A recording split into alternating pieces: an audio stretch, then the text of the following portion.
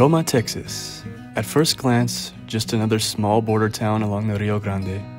However, if you take the time to walk Roma's streets, exploring its distinct architecture and rich history, a truly unique story begins to unfold. I guess we can start here at the La Casa del Rio. It's a beautiful home owned by the Benavides Ramirez family. Oh, wow. It's been in their family for generations. We have a lot of our, a lot of our little fiestas and here in this back patio. Do area. they live in it still? No, they rent it out okay. for parties. Like if you can want to see through here, the gate right here, you can see the suspension bridge. Oh, wow. So it has a really beautiful view. That's true. Of, if I'm not mistaken, this is the only suspension bridge left between Mexico and United States border. That's pretty cool. Yes, it is. And so when tourists come and other visitors come, they want the best view, and I tell them you have to come to the La Casa del Rio to get the best view of the suspension bridge, and they absolutely love it. That's so cool. Yes. I mean, that is, and you have quite the view of your neighbor, don't you? We sure do. We can wave at them, and Yeah, sometimes they'll wave back. They'll wave back, and the river's a little shallow now, but it's just the river that divides us and the bridge. That's it. Like this could pretty much be an extension of our community, but our city. It is scenic. It really is. And I mean, you have this overwatch that I think from the first time I visited Roma, I stood on, and it really is. It's captivating. It sure is, and I've lived here all my life. And I don't get tired of it. No, how could you? And shout out to our future space right here and the future home of the beer garden, right? You chose probably one of the nicer buildings. I love them all, but this is the Vale Cox building. Wow. And I believe you guys are gonna lease the second floor? Yes, sir. And it's a great space. It was newly preserved, restored.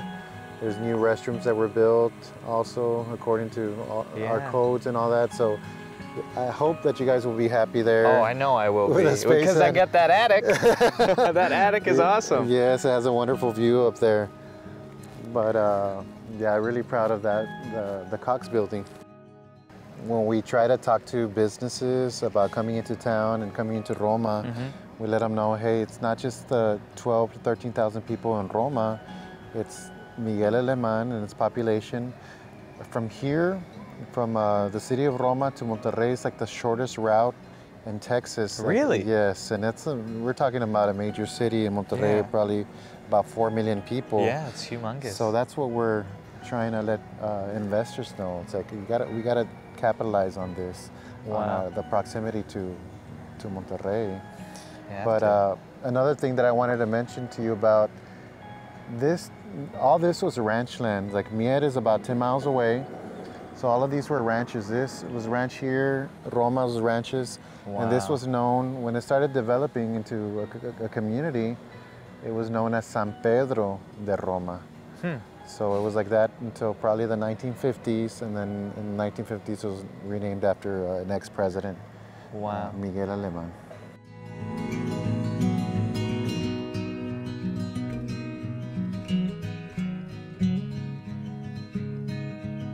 After walking through Roma's historical district, which is home to more than 30 buildings established before 1900, we wanted to hear what life in Roma is like today.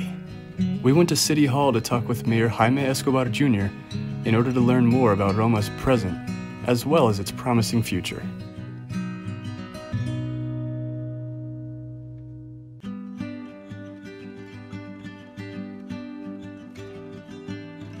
We've walked around, we've experienced, we've explored, and Roma is amazing. It is such a well-preserved gem. Originally a historical site for years and years, mid-1760s, right? Spanish township beforehand. I mean, this, and you still have some of the buildings from the Spanish homesteading. So talk to me about this. Do you just love living in Roma? I mean, you've been here for 6 generations, the Escobar family has, so tell me a little bit about that. Well, where can I start? It's just, I have a lot of pride. I'm so proud to be from Roma. Like you mentioned, my family, the Escobar side, has been here for many generations, since the late 1700s. And to know that that my generation is here, my kids are growing up here, it just brings a lot of pride to me, because it's something that we're trying to preserve, our identity. And you're right, Roma is a very special place. If you walk here in the historical district and see all the old buildings, you can kind of close your eyes and open your eyes, and you realize that you can be anywhere, and you can be somewhere in Europe, you can be somewhere in Mexico, colonial Mexico. It's just a very unique feel, a really nice vibe about Roma.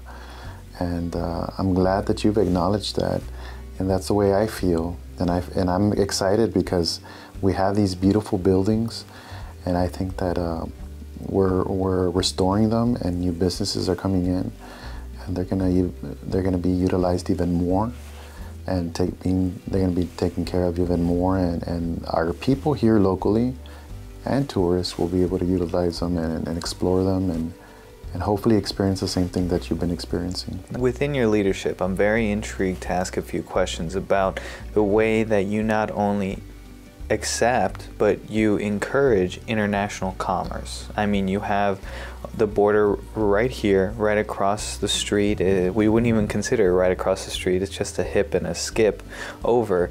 We have Mexico. And you've built amazing relationships, and you've made these individuals feel comfortable about not only relocating but establishing businesses here and having that international chain of commerce. Talk to me a little bit about that. Was that difficult to do, or was it just second nature? I would say it's second nature, but like everything, it does take effort on my part and the effort from my counterparts in Mexico. But we have a really good relationship. We know that we live in different towns, but at the same time we feel like it's almost the same community, just divided by a river and a bridge. Mm-hmm. So many of our people that live over there are the same people that live here, and vice versa. But establishing a good relationship with our counterparts in Mexico is key to the economic development here in Roma. And one of the main things that we have going for us as far as economically is our port of entry. Mm-hmm. And we're really trying to capitalize on that.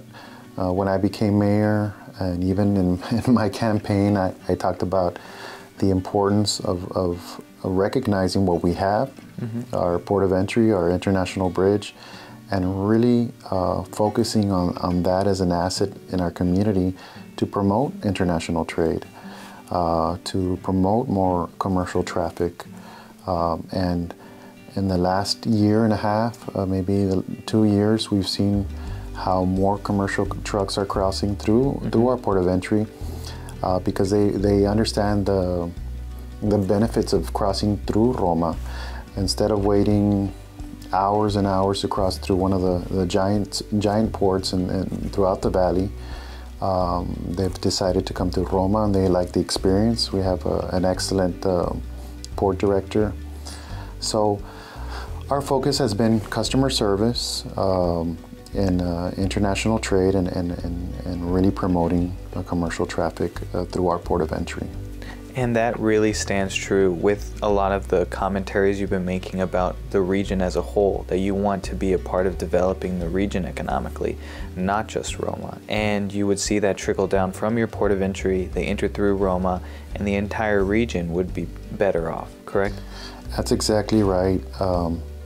As much as I would like to focus all my efforts in Roma, and I have so much pride in our community, I've learned that we're not an island, that we have to work with our neighbors, Rio Grande City, with Starr County, with Ciudad Mier Alemán, and a lot of other neighboring communities to build a good relationship. And if they feel that we're concerned about the region, they'll be more invested in wanting to grow as well, and then share ideas with us.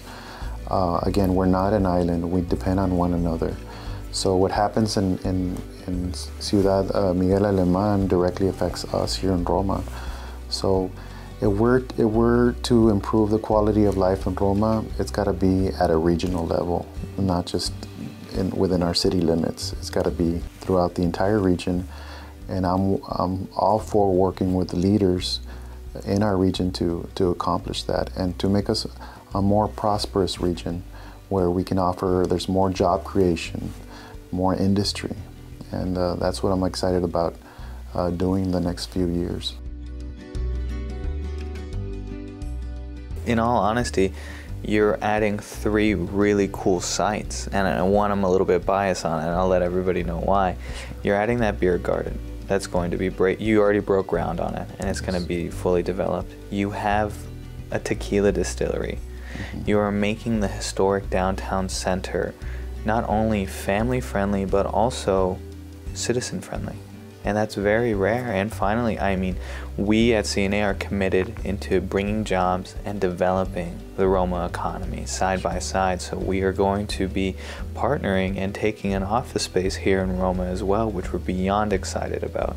And with all this development, what are you most excited about in the next 5, 6, 7 years?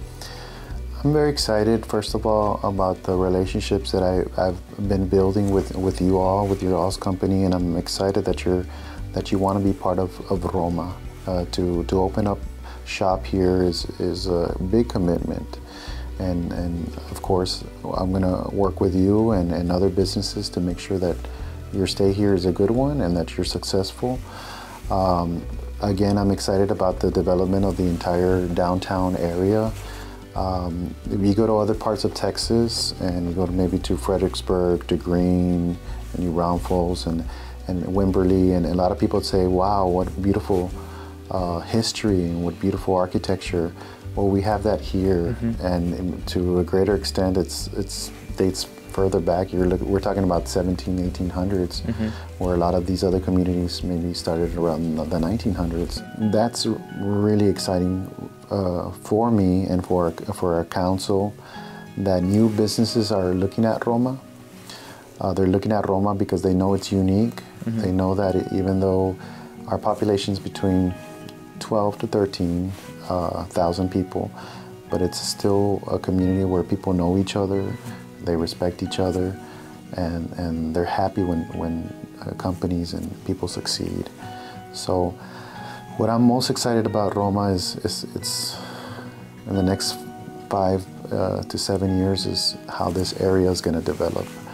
I think we're going to really be promoting several industries, and one of the main industries here is going to be tourism. Mm-hmm. With our distillery, our coffee shop, our beer garden, and other Airbnbs that will be developed here soon within the next year, Roma is going to become a destination. I love that. Yes, it's going to be a place where people are going to say, you know what, we need to go visit. We need to go visit, even if it's for a day or two. But if you're going to be in the Rio Grande Valley, Roma needs to be one of your stops. I love it. So it's going to happen, and I'm so optimistic about our future.